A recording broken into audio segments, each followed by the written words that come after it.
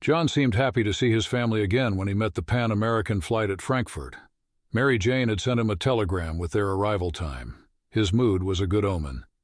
The next 2.5 years were one of the better periods in the marriage, and they were years when his career filled with promise. The U.S. Army in Germany in the mid-1950s was an army that could appreciate a John Vann. It was an army on the qui-vive, honing itself for the clash with the Russians that every man from general to private was certain would come.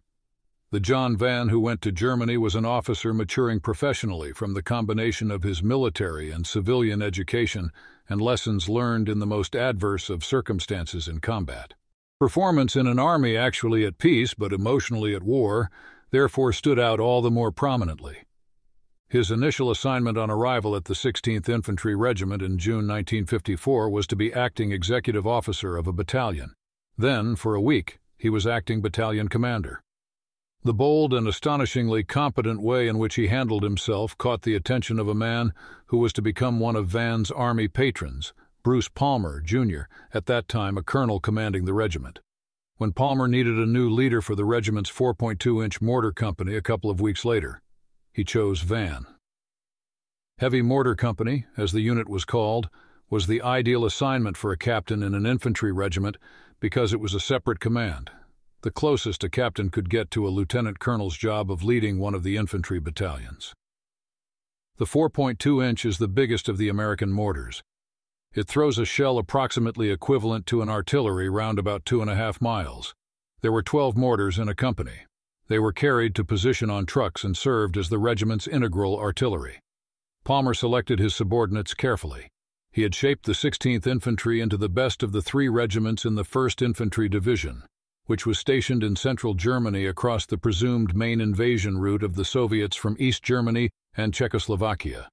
Heavy Mortar Company reflected the second-to-none attitude of its commanding officer. Palmer noted on an efficiency report that Vann's inclination to discipline his men severely did not interfere with his ability to gain their loyalty, because he drives himself at a terrific pace and expects the same standard of performance from his subordinates. During maneuvers on the plain of Grafenwohr near the Czech border, Vann had his mortars in position and ready to fire the moment the infantry called for a barrage. The shells landed on target. The mortar fire was meticulously coordinated with that of the artillery. The gun emplacements were so perfect they could have been used as demonstration models.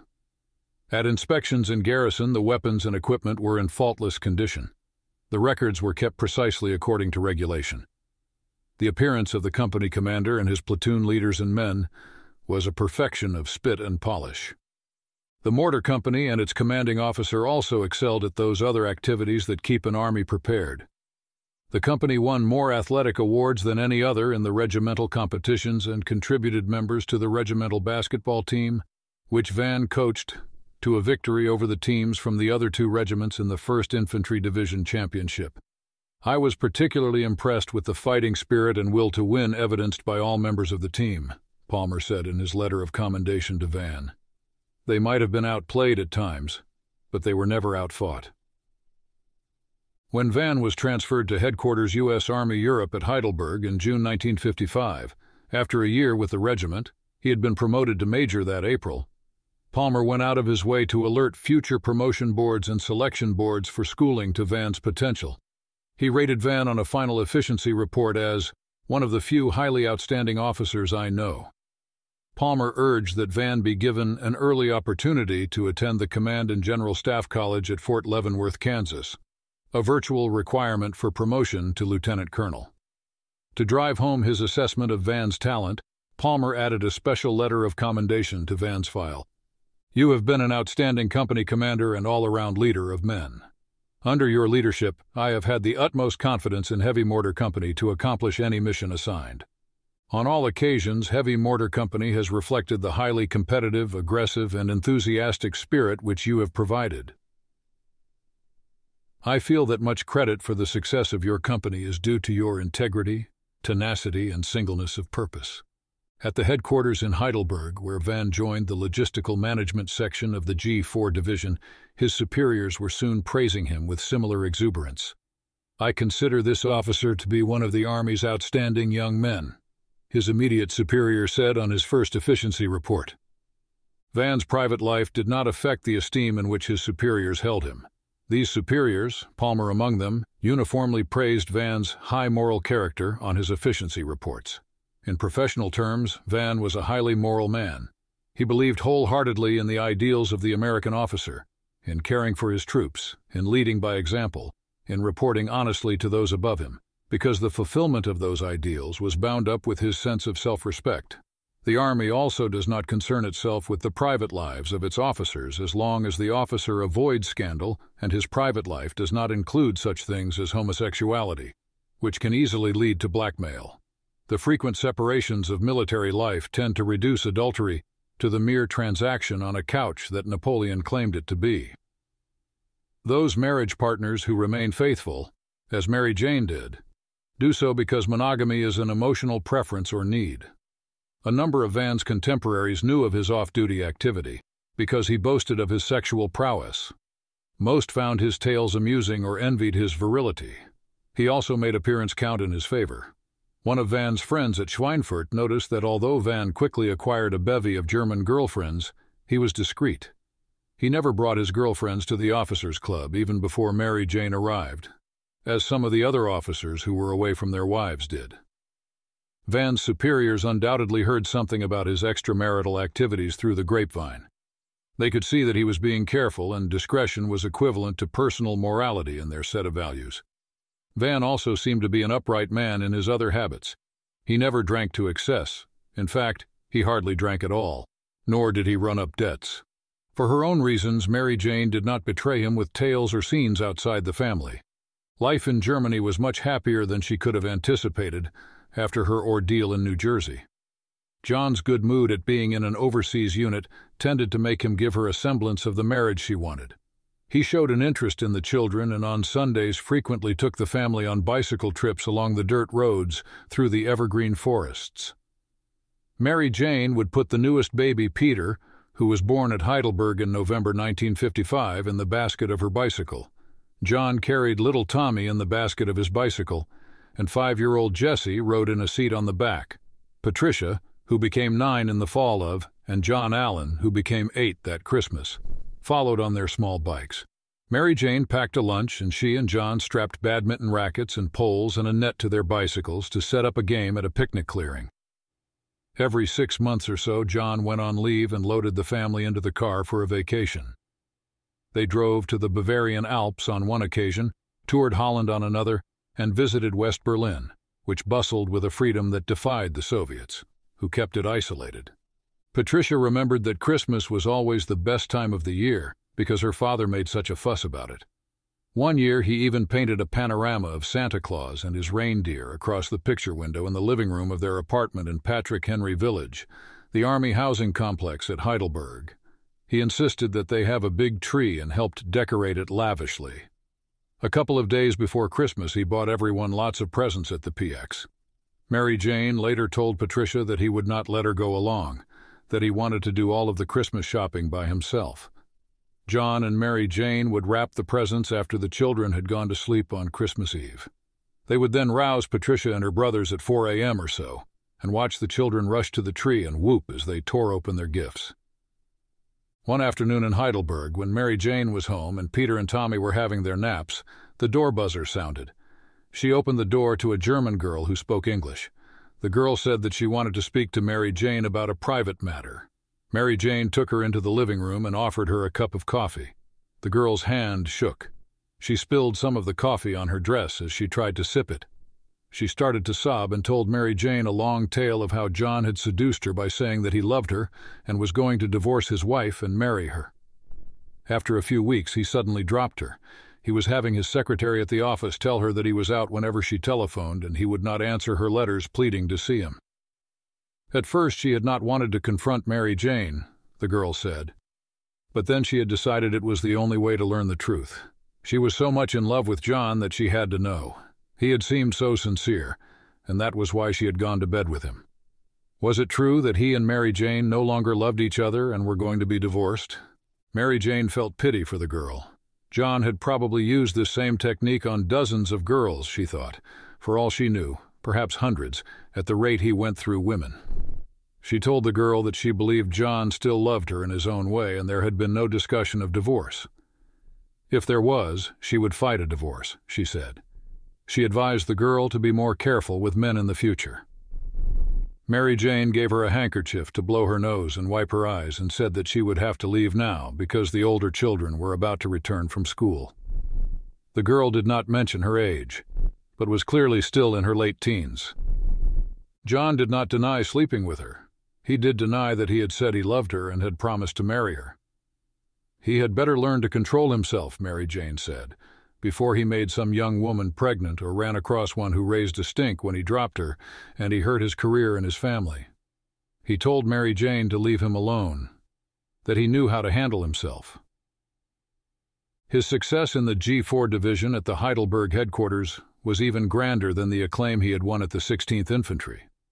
If Van's degree of energy and verve is rare in the world of the fighting soldier, it is that much rarer in the world of the quartermaster. Major Van is a virtual dynamo in getting work done, one of his superiors remarked on an efficiency report. It would take the production of 3 or 4 average officers to equal his daily work production anywhere, in an office, on a staff study, or in the field. Van's job in the logistical management section was to analyze the Army supply system in Europe and recommend improvements. He approached it, as he did all professional tasks, by seeking the basics.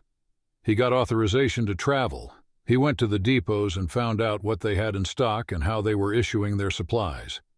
He went to the combat units and found out what they needed and whether they were receiving it. Major Van soon knew more than anyone else in the G4 Division of U.S. Army Europe about how the supply system was actually functioning. He wrote up his findings in reports that were simple and incisive in their reasoning, full of facts that were surprising because no one else had thought to look for them, and illustrated with statistical tables that complemented his logic instead of cluttering it. He presented a plan to reorganize the entire system and eliminate many of the bottlenecks and other shortcomings. His plan was accepted by the 2-star general in charge of the G4 Division and by the 4-star commander of U.S. Army Europe. Van was appointed the action officer to implement his plan. The reorganization uncovered further problems. Van again won acceptance of his views on how to solve them and was once more put in charge of carrying out the solution. He was promoted to chief of the logistical management section and made the briefing officer for the G4 Division.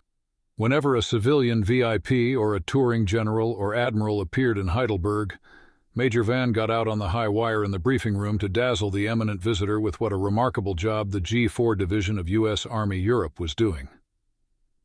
Wilbur Brooker, President Eisenhower's Secretary of the Army, came to the headquarters in July 1956 on an inspection trip. Major Van briefed him on supply operations in Europe. The G4 Division did work hard in those years of tension, and Van was, in any case, convinced its performance was exemplary because his own was so good. Brooker and the other visitors wrote letters of appreciation afterward that went into Van's file, and his grateful superiors saw to it that his other accomplishments were also recorded for future promotion boards. He was twice sent as a special escort officer, with newly arrived generals on orientation tours of the units the generals were to command. The trips were a compliment to a young major. He advised the generals on what questions to ask and also on the usefulness of the answers. Van is an officer with a bright future ahead of him, Bruce Palmer had predicted. Major Van's future was bright indeed. He and Mary Jane and the children sailed home from Germany in the summer of 1957 for a long leave before he started classes in the fall at the Command and General Staff College at Fort Leavenworth.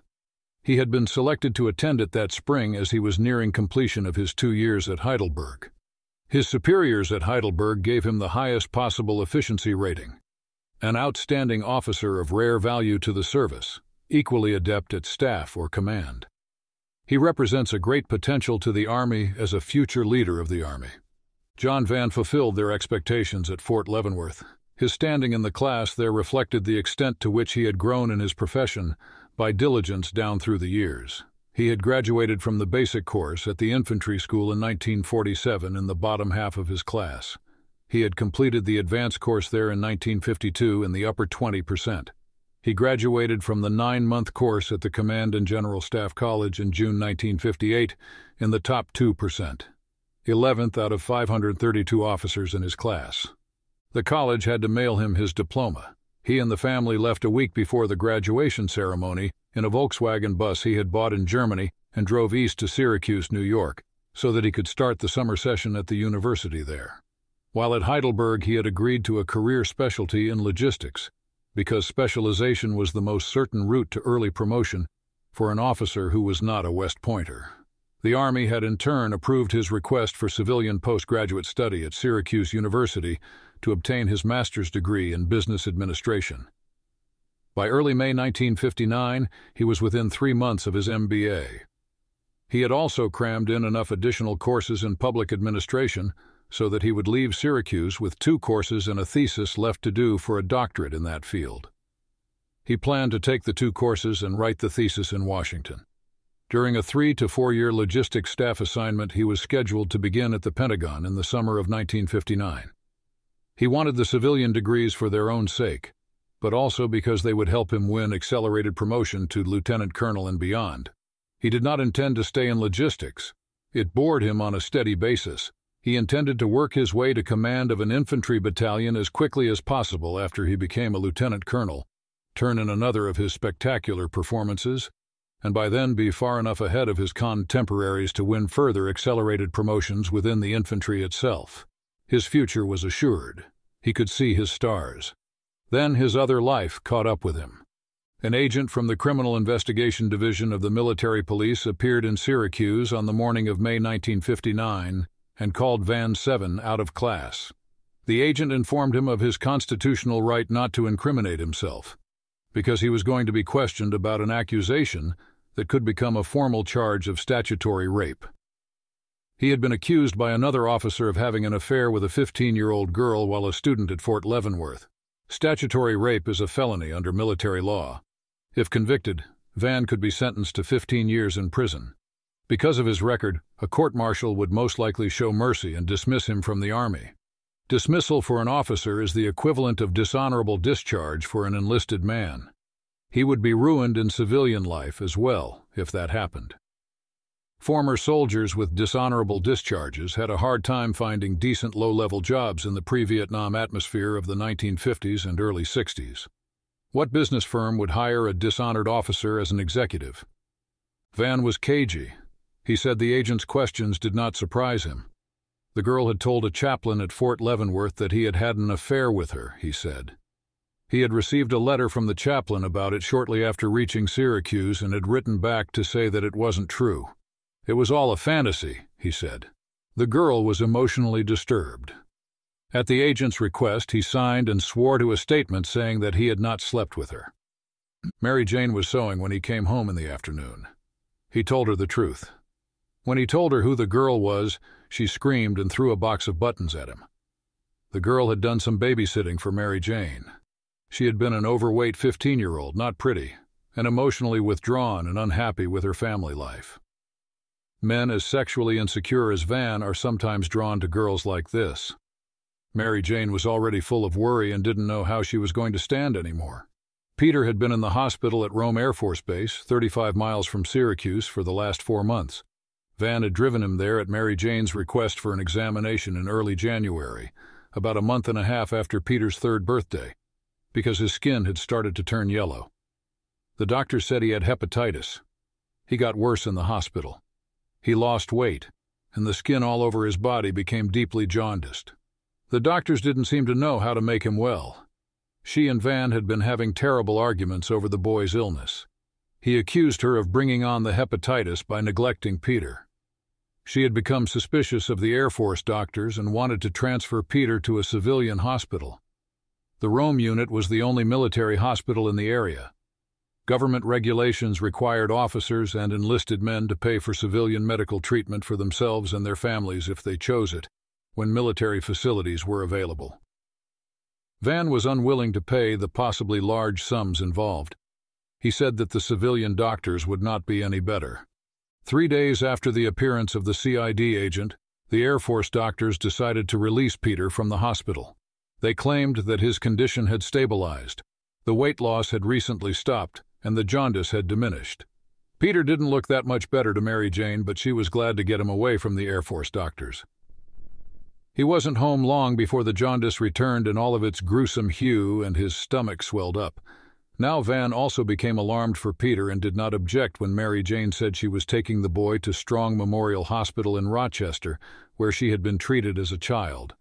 The doctors at Rochester confirmed the hepatitis diagnosis of the Air Force physicians and put Peter on the same cortisone medication with the same lack of success. By mid-June, Mary Jane was convinced that she was going to lose her son.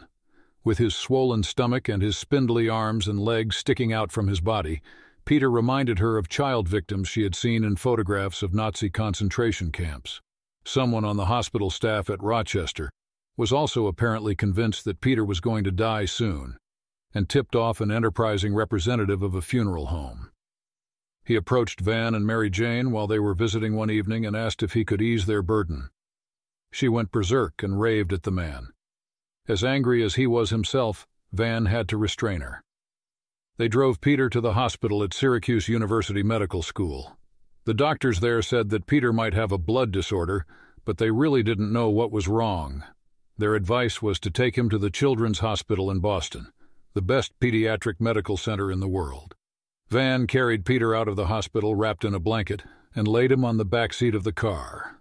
He dropped Mary Jane off at the house to stay with the other children and drove straight through the night to Boston.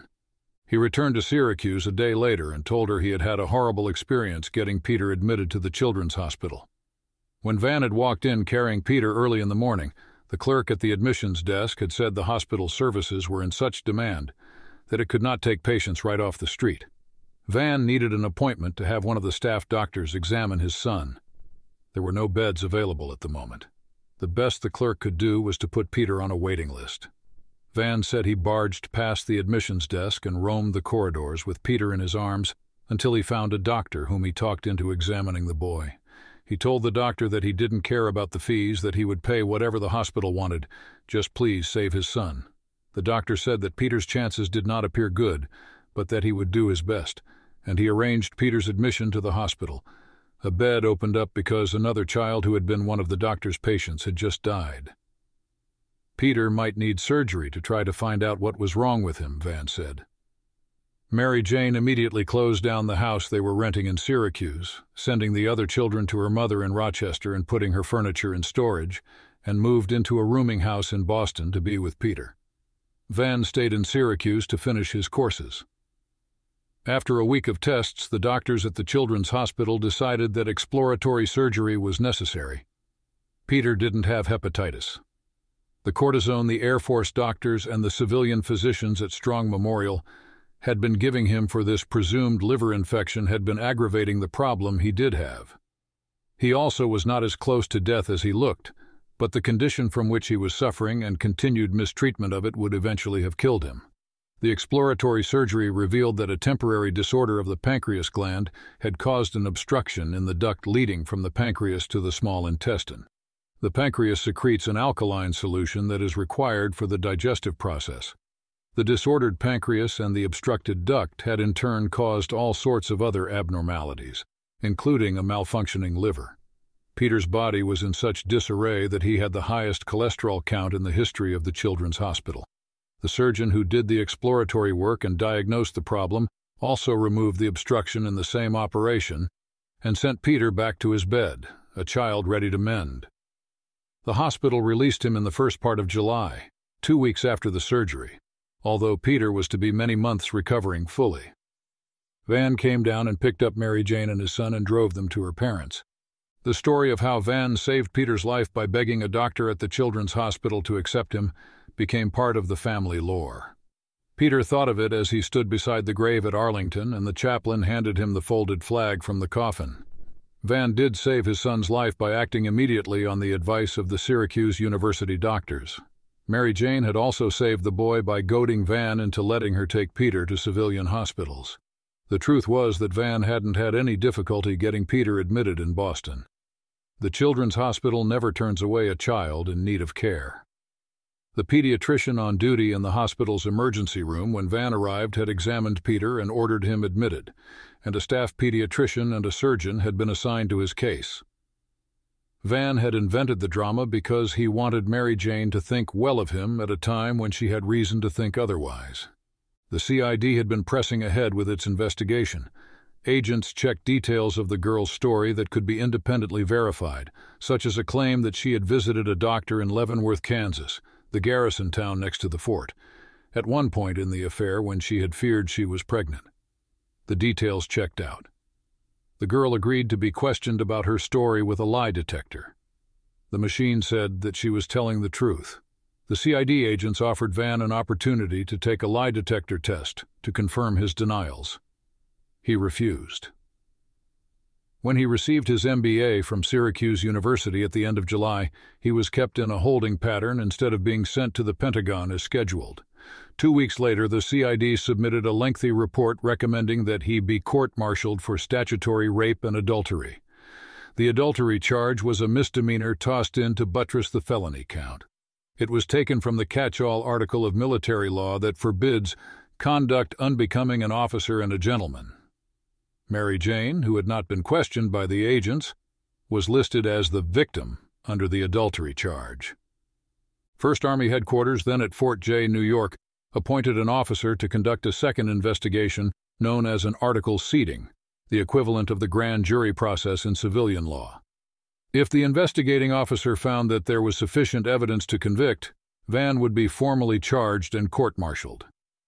Until his fate could be decided, he was assigned as Deputy Comptroller at Camp Drum, later Fort Drum, then a training base for reservists and National Guardsmen in the snowbelt of northern New York State off Lake Ontario. He rented the first floor of a large farmhouse in a hamlet near the post for Mary Jane and the children. Van knew that Mary Jane would lie for him. She had rallied to him after her initial anger had passed and out of gratitude for what he had done for Peter. She had also seen the threat from the beginning as directed as much at her and the children as at him. What kind of a future would she and the children have with John in prison or ruined? With her potential role as a corroborating witness in mind, he had already created a framework in which she could lie effectively for him. Prior to another interrogation by a CID agent at Fort J in mid-July, he composed a story of befriending an emotionally disturbed girl who expressed her unhappiness at her home life by having affairs with older men. The girl happened to tell him of her troubles because he was willing to listen. He did not inform her parents because she confided in him and asked him not to betray her. He implied that her parents were too insensitive to understand in any case. In her depression, the girl finally turned on him too and falsely claimed to the chaplain that he was having an affair with her. The agent at Fort J asked him to write down his story. He did so in a 17-page account in longhand. The story was filled with incidents that Mary Jane could witness. In one incident, Mary Jane overheard the girl talking to one of her adult lovers on the Van's phone. Van instructed his wife not to let the girl use the phone anymore. He disposed of incidents from the girl's story like the visit to the doctor in Leavenworth. The CID had questioned him about this and other details of her account. By writing that the girl's mother had asked Mary Jane for the name of a gynecologist for her daughter. The lie detector seemed a more formidable obstacle to him. Mary Jane's testimony would be viewed with suspicion. In order to cast serious doubt on the girl's veracity, he would eventually have to accept the CID's challenge and submit to a lie detector test. Then he would have to fool the machine. After the Article 32 investigation began in August, the regulations entitled him to divert to his defense what time he wished from his duty as Deputy Comptroller at Camp Drum. He gathered all of the technical literature he could and turned himself into an amateur specialist on the polygraph, the most common form of lie detector and the type that is used by the investigative branches of the military services, the CIA, and other government agencies. The polygraph measures blood pressure, pulse, breathing, and perspiration of the hands. It detects lying if a pattern of change in these vital signs occurs under the emotional tension of trying to deceive. Van finagled tranquilizers and drugs to lower blood pressure. He bought a physician's instrument for measuring blood pressure. He timed the rate of his pulse beats with his watch. He drew up lists of questions about his affair with the girl. He arranged the questions in the sequence he believed a polygraph operator would follow. He put himself through mock interrogations, changing the questions and the sequence from one interrogation to another so that he would not be surprised. He interrogated himself with and without the various medications. He took notes on his bodily reactions. He finally decided that he seemed best able to slow down his reactions and not run the risk of appearing to have drugged himself, simply by staying awake for 48 hours and answering the questions in a confident manner. On the day she appeared before the officer conducting the Article 32 investigation, Mary Jane wore a tweed skirt with a blouse and jacket. The fall had come by then, and she knew the outfit made her look her most attractive. The investigating officer was probably also a family man, she thought. He would see that she was a respectable woman and might be tempted to believe her. Although she did not reveal it, showing only a superficial nervousness, she was filled with dread as she put her hand on the Bible and swore to tell the truth. Unlike Van, she was religious. The Bible gave her emotional comfort during the most trying periods in the marriage. During the worst of Peter's illness, she had read the Bible several times every day and at night when she prayed for him to live.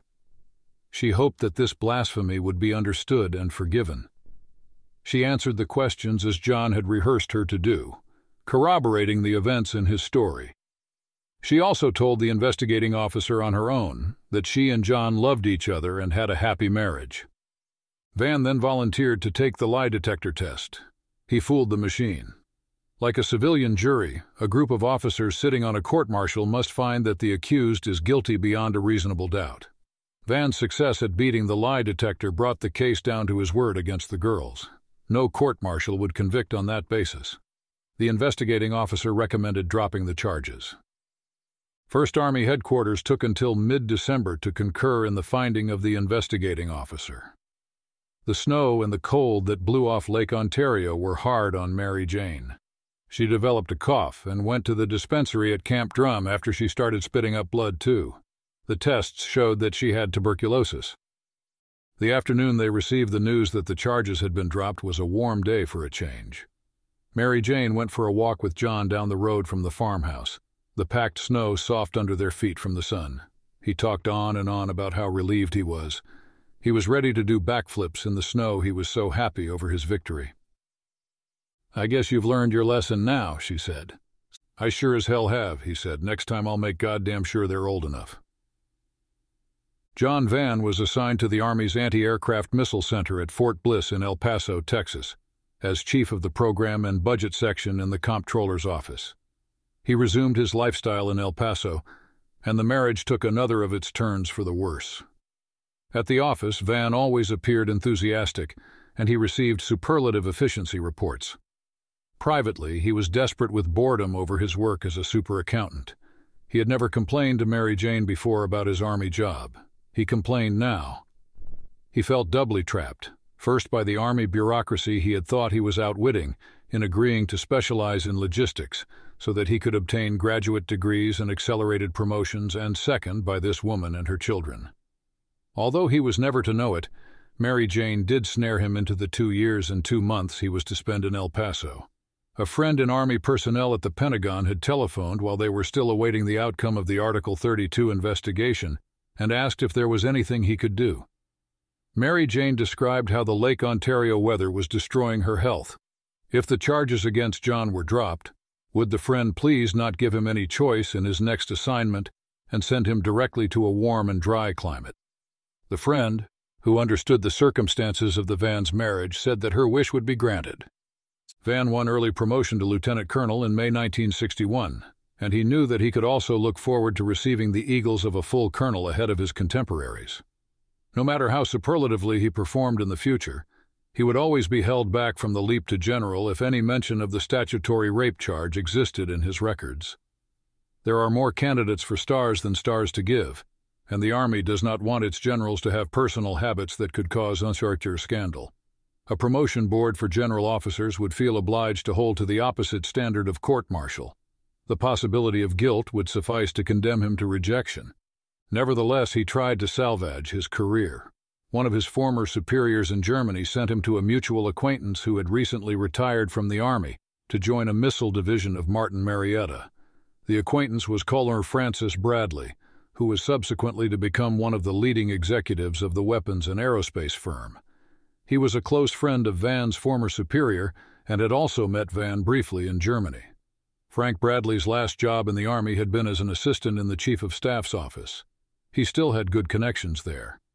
When Van came to see him and told his story, Bradley was struck by his lack of guilt at having slept with the girl. His regrets were confined to getting caught and spoiling his career. He boasted to Bradley of how he had fooled the lie detector. Van said that unless he could make the evidence of the scandal disappear, he was going to leave the Army in 1963 when he reached 20 years of service and could retire on half pay. He asked Bradley to arrange for him to see his entire personnel file in a room at the Pentagon where he could be alone. He did not say that he intended to steal the records of the CID investigation and the Article 32 proceeding, but his implication was as open as the rest of his conversation. Bradley put Van off with a vague reply. Van and Bradley met again in El Paso in early 1962 as Bradley was passing through there on business. Van was preparing to go to Vietnam. He reiterated his intention to retire. Bradley was impressed with what he had previously heard of Van's talent, and he trusted the praise of Van's former superior in Germany. He was also a forgiving man about the personal habits of others. Bradley offered Van a job with Martin Marietta, and Van said that he was interested. Less than 2 months later, John Van walked through the swinging doors of Dan Porter's office in Saigon to start his first year in Vietnam, to struggle with Huynh Van Cao and the other straw men of Diem's army, to meet his Viet Cong enemy at back, to try to prevent the defeat of the Saigon side and the calamity of a big American war by fighting the battle of truth with Paul Harkins and Victor Krulak and Maxwell Taylor, and to cope with the arrogance and professional corruption of the American military system of the 1960s. A man like John Van might well have sacrificed a career to fight that larger battle. A might well have is still an uncertainty. The only certainty is that Van fought that battle in the luxury of believing his career was already lost, and he was decorated for conspicuous moral gallantry while deceiving Halberstam and me and all his other admirers. In the early fall of 1962, before Cao had begun to systematically fake operations against the guerrillas, and when Van was still Harkins's star advisor, he wrote Frank Bradley to confirm that he planned to retire in the coming year. In May 1963, shortly after his return to the United States, Van flew to Denver for an interview at Martin Marietta's main aerospace complex. He accepted a position as the executive in charge of sales presentations. At the end of May, just as Van was beginning his briefing campaign at the Pentagon to warn of the disaster that Harkins was brewing in Vietnam, he submitted a formal request to be retired on July 31, 1963. When Taylor canceled his scheduled briefing for the Joint Chiefs on July 8, he had 3 weeks left on active duty. In Denver, Van had barely started his intended climb to the top in the world of industry when he realized what a terrible mistake he had made in leaving the Army. Permanent consignment to second place in the Army was superior to anything he could attain in business. There were no stars to be won in the business world. What happened in business really didn't matter. Bob York, who had recently been promoted to Major General, wrote from Vietnam just before Christmas 1963 to say that he was coming home to take charge of the 82nd Airborne Division at Fort Bragg, North Carolina. Not knowing the true reason, York had been sickened at the loss to the Army when he had heard of Van's retirement. He offered Van command of a battalion in the 82nd if he would return to the service. Van was overjoyed. The Army wouldn't let him return. The general in charge of officer personnel at the Pentagon told York that he would not request Van's recall to active duty because he knew that Taylor or McNamara would disapprove. Van appealed to Bruce Palmer, by then a Major General senior to York. He could not help either. Outwardly, John Van was an active and successful man. His progress at Martin Marietta was steady, and he went into politics, leading the Colorado movement to draft Henry Cabot Lodge as the Republican presidential candidate in 1964 and then organizing Republican support for Lyndon Johnson after Barry Goldwater became the candidate and split the party. When he was not occupied with business or politics, Van was traveling to lecture or do newspaper and television interviews on the war in Vietnam. He gave scores of lectures and interviews on Vietnam all over the country between his retirement in mid-1963 and the end of 1964. Inwardly, Van was a man being crushed by the boredom of his job and by the concerns of Mary Jane and the children. She was an embittered woman by now, and she took out her bitterness in constant squabbles with him. He avoided the house he had bought for the family in Littleton, a Denver suburb near the Martin Marietta plant, as much as he could, leaving early in the morning and not returning until late at night. Mary Jane remarked to him one day that the marriage certainly must be finished when he wouldn't eat her cooking anymore. "Yeah?" he said. "You're right." In the summer of 1964, after the failure of another attempt by York to persuade the Army to let him return, Vann approached officials at the Far East Bureau of the Agency for International Development in Washington. The White House had assigned AID principal responsibility for the civilian pacification program in Vietnam, and the agency was having trouble recruiting men for the work. Most of its career economic development officers were unsuited to the tasks involved. Many of them also did not want to live apart from their families and get shot at in the Vietnamese countryside. AID was therefore starting to turn toward retired military officers as the most logical source of manpower. The officials at the Far East Bureau were delighted at the prospect of a man with Vann's experience and talent. At the moment, like almost all Washington agencies every fourth year, AID was in a holding pattern until after the presidential election. Vann was told to come back in November if he was still interested. He did as soon as he had finished making his small contribution to the landslide defeat of Goldwater and was offered the post of Regional Director of Pacification for the Mekong Delta. He accepted and flew home to tell Mary Jane, "I will never live with you again." Maxwell Taylor, who had resigned the chairmanship of the Joint Chiefs of Staff in mid-1964 to replace Lodge as the ambassador in Saigon, vetoed the appointment. A cable from the embassy informed AID that Vann was too controversial. Vann offered to go as a simple province pacification representative. The embassy replied that Vann was not wanted in any capacity. He said that he would go to Thailand, where a minor insurgency was then underway, if he couldn't go to Vietnam. The officials at the Far East Bureau said they would think about his offer. Mary Jane realized that he had to return to Vietnam for his own survival. She had never seen him as despondent as he became during the winter of 1964-65. He took to the bed, as the old Southern expression has it. He lay on the couch in the living room for hours at night and on weekends, staring at nothing. He no longer walked the way her John had always done, swinging a leg forward as he strode into life. He walked more slowly that winter and let his head droop. He was, she could see, losing his self-respect and his faith in himself. As usual, he did not give up entirely. He appealed to Lodge and York to intervene for him. He persuaded the officials at the Far East Bureau to ask Taylor to reconsider. He even wrote Taylor a friendly letter describing his efforts to maintain public support for the war, with his lectures and interviews on Vietnam. He was rescued by a fellow Virginian who admired him, the Sam Wilson who had heard Churchill's voice over the farmhouse radio in 1940, defying the Nazis, and walked 7 miles through the rain to join the National Guard. 25 years later, Wilson was an Army colonel in Vietnam, detailed to AID as chief of its pacification program.